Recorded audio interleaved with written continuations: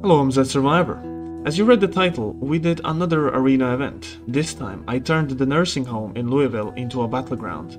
I saw that adding great weapons and allowing any traits was too powerful, so I tried a different approach.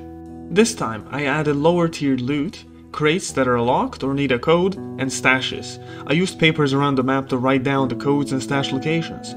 This way, people had to think fast and solve riddles quickly to get good loot. In this event, we had duos. I dropped 6 pairs of hats, and whoever had the same hat was teamed up with that person. I got footage from one of the winning pair, and I also recorded using admin noclip and invisibility, and this is what happened. By the way, if you want to participate in one of these arenas, join the Discord in the description, because anyone is welcome, so I hope to see you there. I told everyone to stand in the middle, and when I shoot, you're free to run and grab whatever you can. And I did.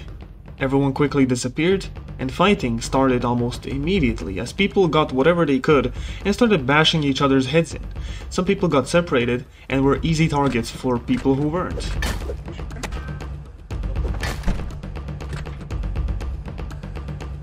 Open the damn door, you fucking... Stay back, stay back, stay back, stay back! Come.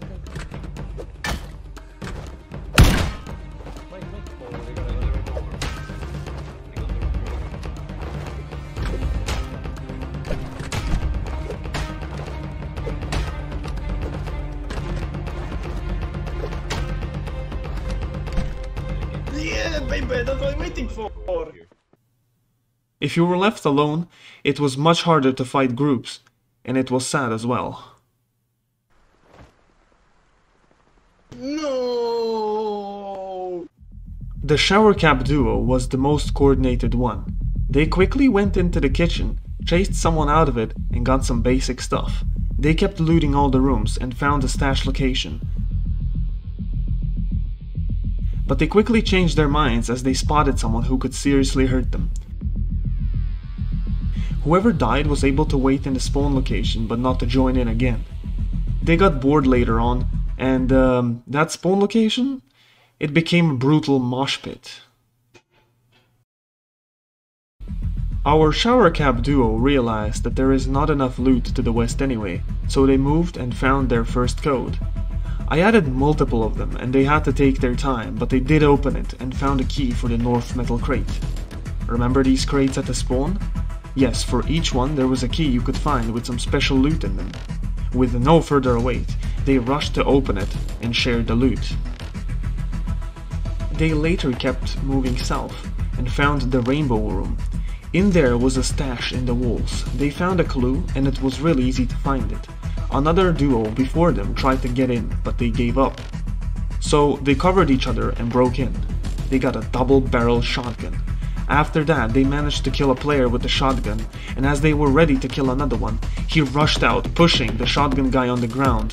But his teammate rushed in and saved him by bashing the poor guy's head with a base. I got you, homie! After that, they were ready to continue, but saw other 2 players with a gun. They quickly reacted by flanking instead of fighting them head-on. This was very smart, as they later caught them off guard and murdered both of them. The ending kill was the most brutal. He shot the last guy with a shotgun, then used the spear, but the spear broke, so he had to shove him onto the ground and stomp him to death, giving a victory to the shower cap duo. As I said before, if you want to participate in one of these events, join the Discord in the description. Anyone is welcome. Hope you enjoyed. Tell me what was your favorite part in the comments below, and I will see you all in my next video.